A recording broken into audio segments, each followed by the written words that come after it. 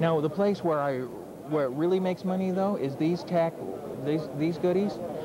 A lot of what I do are castings also.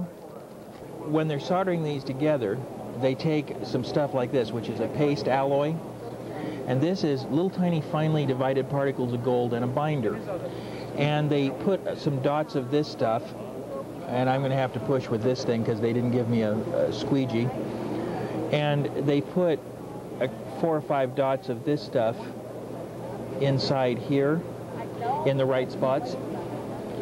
Then at that spot, they take and align 2 of these things together, and they get the joints just lined up exactly right, and they hold the thing together.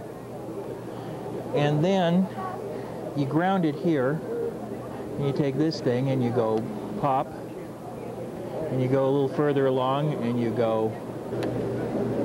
Okay, now you've got the 2 halves of the shell positioned just exactly right.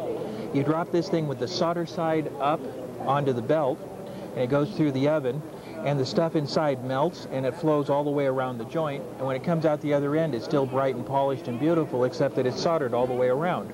And the solder will flow over these little bumps here, and the bumps will be gone. At that point, then, you're going to take your little fine emery, and you touch the edge of it, and you touch the polish, and you're finished.